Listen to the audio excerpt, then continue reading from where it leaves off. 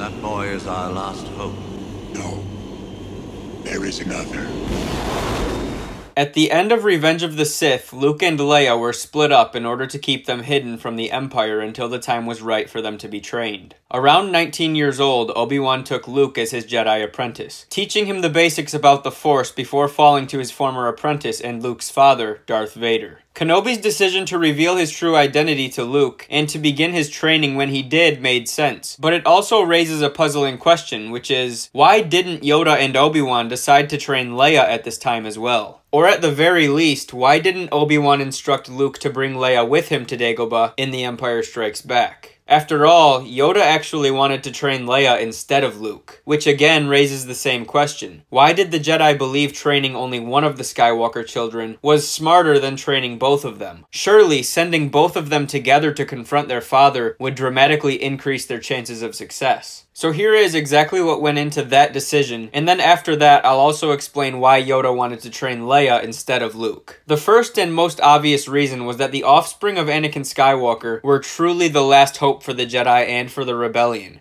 If both of them died, any chance of destroying the Sith would be lost. So while sending Luke to face Vader and Palpatine alone was very risky and seemingly foolish, it was really the safer play. Yoda and Kenobi knew all too well what the consequences of their overconfidence could result in, so they chose to keep Leia a secret, both to the Emperor and to herself. This way, if Luke failed, they still had a safety net to fall back on, a backup plan which Yoda believed was even better than Plan A. In addition to that, Leia was a member of the Imperial Senate and played a significant role in the rebellion, whereas Luke was a simple farm boy growing up on a barren desert world and playing no role in the fight against the Empire until Obi-Wan had already begun his training without Yoda's stamp of approval. So not only was Luke far less important in managing the rebellion and the Senate, but he now also had a leg up on Leia in terms of his understanding of the Force. And although Yoda still insisted that Leia should be trained over Luke, Obi-Wan was now able to play a card that even the Grand Master could not deny, telling Yoda that he had foreseen Luke's success through the netherworld of the Force, which of course was a realm that Yoda had not yet become a part of. And so he eventually agreed to train Luke instead of Leia to face his father and the Emperor, and hopefully to carry on the legacy of the Jedi. In regards to why Yoda insisted that Leia was the better candidate to be trained, his logic was pretty simple. Leia's childhood had already molded her into a much more mature individual who also had a far better grasp on the magnitude of the war and how a Jedi could shift the tide. She was raised as the Princess of Alderaan and had quickly worked her way up the ranks of the Imperial Senate, whereas Luke had grown up as a moisture farmer, frequently showing immaturity, complaining to his uncle and having to be saved by Obi-Wan on numerous occasions. This is precisely why we see Yoda pretending to be some annoying space creature when Luke first arrives on Dagobah. He was testing Luke's patience, observing his tendencies and looking for any alarms that said he was too much like his father, so that Yoda could then decide whether or not Luke was worthy of being trained. And even though Luke did fail many of these tests, Obi-Wan did still convince Yoda that Luke was the right choice. So who do you guys think was the better candidate, and do you think that training Luke and Leia together would have been the better choice? Let me know what you guys think about all of this in the comments section below. Don't forget to leave a like on this video to support the channel, and may the Force be with you always.